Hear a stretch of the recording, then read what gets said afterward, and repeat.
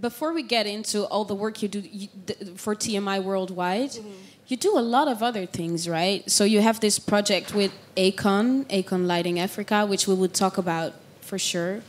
How do you combine all these different things? Because there is this main focus in your life, right? Right, and you know what people don't know, I'm the youngest. I have four brothers. I'm the youngest of five. I basically manage all my brothers and my dad and my mom. I'm the only person in the family that talks to everyone every single day. So outside of Akon, I have another brother by the name of Boo. He was, you know, he A&R'd the Rihanna Loud and Talk That Talk album, Watch the Throne and things like that. So even his world, I help manage that. So it's interesting. I don't know. I think because I am the youngest, it's something about being the youngest. You are wise at an early age.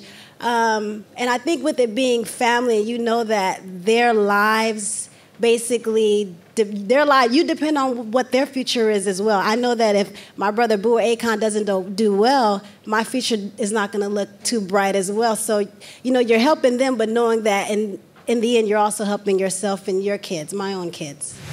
There are good deals and bad deals, right? Hopefully we're not talking about recording deals. That's a whole... No, not about recording deals. No. We're talking about brand deals for artists. We're talking about reaching out to different people in different ways other than music. Because, yeah. So what are the... recording deals, don't do album deals. But go ahead. Sorry? I said for recording deals, don't do album deals. Okay. Okay, I just wanted write to that down. Right. What are some things you've learned from being Akon's sister? Not even working for him, but being his sister and seeing him in different positions, in different, you know? Yeah. Whew. Honestly, because there's the good, bad, and the ugly of the music career. And thank God the most that you see is the good, because no one really publicizes the ugly unless a journalist gets the story, honestly. But if I learned anything, it's about deals, guys. You know, I think early on with an artist and just wanting to be out there, they may be a little blind to the black and white, which is the paper, which is the thing that ultimately controls your life for a certain amount of time, depending on what you signed, you know. So a lot of artists, I think, is because, you know, once they come into their first deal, they may not have any legal representation or something like that. And there's a lot of times where the person signing them, they use their legal representation, which obviously you shouldn't do. But, you know, if you're going to take that step to be an artist, there's an investment that comes with that. And I can understand you may not have, you know, may not be financially stable to go out and do that, but then you have your friends, you have your family, that's ultimately your community, you know, and that's an investment you need to make is legal representation and make sure that what you're signing is in your best interest. Is that one of the biggest misconceptions, that in the beginning of a career you just don't need that? Or I don't know if it's a misconception. I feel like artists know it, but just in the moment, and they're like, well, this is my chance. This is what I've been waiting for. Maybe they feel like they're in charge, so... I guess. Yeah.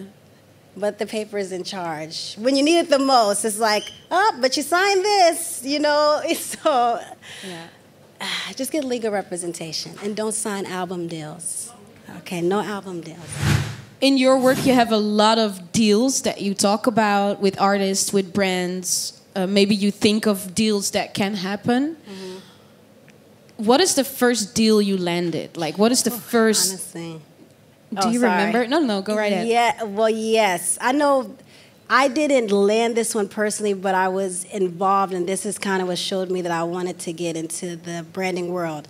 It was about 2011, and it was an H&M partnership with Akon, Carrie Hilson for AIDS. And just that collaboration alone, me seeing how H&M dealt with the talent and making sure that at all times, because it's AIDS and it's kind of a sensitive subject, that they were comfortable and this was authentic to them, with Akon being a male and they had him in all the brightest colors, but still, making sure that he felt also masculine in his role as he also promoted, the cause. So that, I would say, would be one of my first and deals that set a milestone for me for the future as well. What was challenging about that deal? Was it the tone of voice or the subject? Or because it's sensitive. It's very sensitive, and I think the world is more open now than it may have been 8 years ago. So for them to also kind of touch in that space of sexuality and things at such a time where it may not be as open, like I said, as it is now, but still be successful with the campaign, just showed me, one, there's people out there that, are relating to these causes. And actually, that is what's going to overshadow any of the other noise, so that really helped.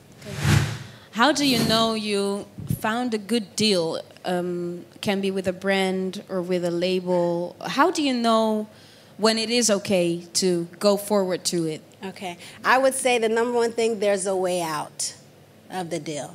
Because we're only human. We honestly don't know. We could feel certain things and say, oh, you know what, this is a good partnership. But we honestly don't know. You can't foresee the future. So just make sure that there's always a clean way out of a deal for you as the artist. So how do you know what people to put in your team? People that follow up and execute. Follow up and execute.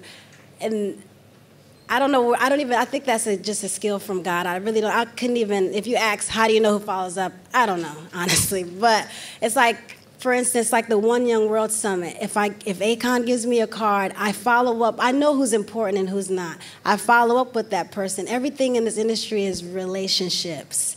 I mean, where I am today, I couldn't have opened my boutique consulting company if I didn't at least nurture and maintain the relationships I've, grown all these years. So, I just wanted to pick on what you said like twice or three times, not signing an album, because I assume like as an artist you have a project, whether you call it an album, whatever. Yeah. So what type of deals would you recommend an artist to sign? Honestly, I would say a single deal, because you also want to know what you're getting yourself into. So that's what I would say. So you mean like testing the waters first? On both sides, for them and for you, and I know there's more money in the album deals, but at the end of the day, an advance is just a loan, so. Exactly. Having such big dreams, and I can imagine that a lot of artists have such big dreams. How do you start? Is it by creating a good team around you? Is it by just putting out the music that you feel? Where do you begin to form such a dream? I would say start with your music, because your music is the platform that's going to create the influence, right? And I'm not saying at the level you are, you need to know right now what live you're going to save. You need to know right now no, I'm not saying that. I'm saying right now, one step at a time, focus on your music. And then as that grow, as you travel the world, or maybe there's something personal to you, it'll start to speak to you when it needs to. So you don't have to really stress on that. But, really where to start is with you and your music right now. Yeah. So what was the point in Akon's career that he decided to do this? So he was just talking about this today, that for him, he had reached his peak in music because he, did a song with Michael Jackson, Quincy Jones, Whitney Houston, and all that. So in his mind, Ali Bay and Yes Sir. Oak. Oh, yeah, you know what he told me about that, actually. But so for him, he's like, I feel like I've reached my peak here. So the more that I could do now was to kind of live outside myself and see, like, how can I help the world at this point? That's beautiful. And he's still continuing this. Yes, and he's just coming up with idea after. You guys just pray for me, because the guy is just idea after idea, and he doesn't take no for an answer. So, besides from Akon, have you ever been inspired by a combination between a brand and an artist that you felt like this is perfect, actually? Maybe what's happening recently with like the Colin Kaepernick stuff with Nike, because honestly, in our history, you'll see that brands, when they see any kind of controversy or something, they step back. And for them to just say, we see that you have a cause, we'll take the backlash, but we're here to support you. I mean, that's a lot of flack that they're also taking. So it's a 50-50 partnership, and more relationships need to be like that. Because like I said, they'll endorse you as soon as you have one bad press that may be super false, which I've lived through that. They just drop you like they've never known you. So how do you pick yourself up after that? Ooh. It's hard, though. It's hard because the media almost dictates who you, it draws the painting of who you are.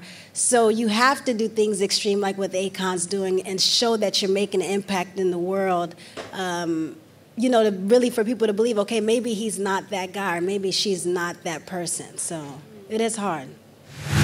So what is the route for an artist to find its way is first create music, then find the people that put out the music. Put out the music, of course. Put out the music. Put out the music. Put out the music. Stop. Oh, I'm waiting for the right plan, the right moment. No, put out the music, please. Let the music speak for itself. I met this artist. I'm so sorry. You're feeling very passionate about I met this artist the other day, and he's telling me, oh, I met you, blah, before your brother gave me, I don't know. And I'm like, okay, how can I listen to your music? You have a SoundCloud or anything? He's like, no.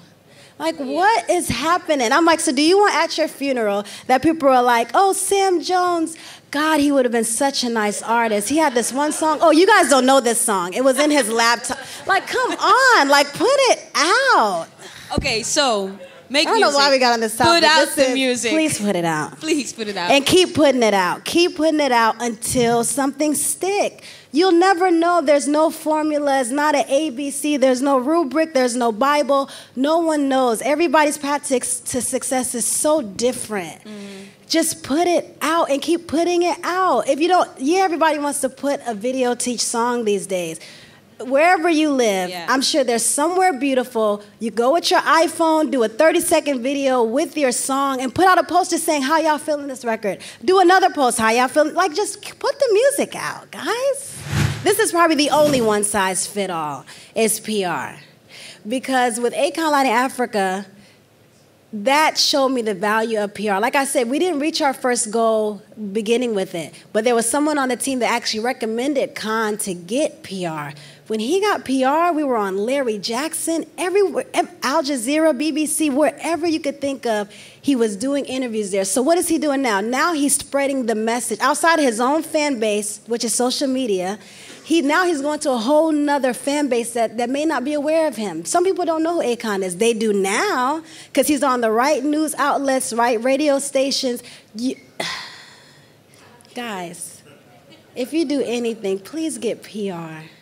Please get PR. Because you need to reach the people that connect to you in a certain way, right? Because we're in a world, too. It's like you have to prove everything. Oh, you're an artist? Prove it. You been to ADE Beats? Prove it. It's like you need the content, the evidence that, yes, you're doing good. And I know, you know, the bad thing is not, everybody don't want to really live their life in the open, but the day you decide to be an artist, you're a public figure. So maybe that's another choice you need to make. Am I willing to be a public figure? Please get PR. Please get PR. How much time should you invest in your dream, your PR, your everything? I mean, because I would say there Akon, is no time. There's timing. Ooh. And who knows the timing? That's a good quote. That's it. Like, I think, and I love artists. I love you guys so much, especially upcoming artists. But I think that's the issue. Like, they put their, and we're harder on ourselves than anyone. So the time frame you put on yourself, God, I can only imagine what that is, you know? Like, take that conception out. Say, listen, I've decided to be an artist. I will do whatever I can, how I can, until I make it. And that's it. That's it. Go hard or go home. Did you enjoy this video? Check out the ADE Beats podcast at Spotify and iTunes for the whole conversation. Or check out beats.nl to find all the information about the upcoming ADE Beats event. You can find both links in the description of the video.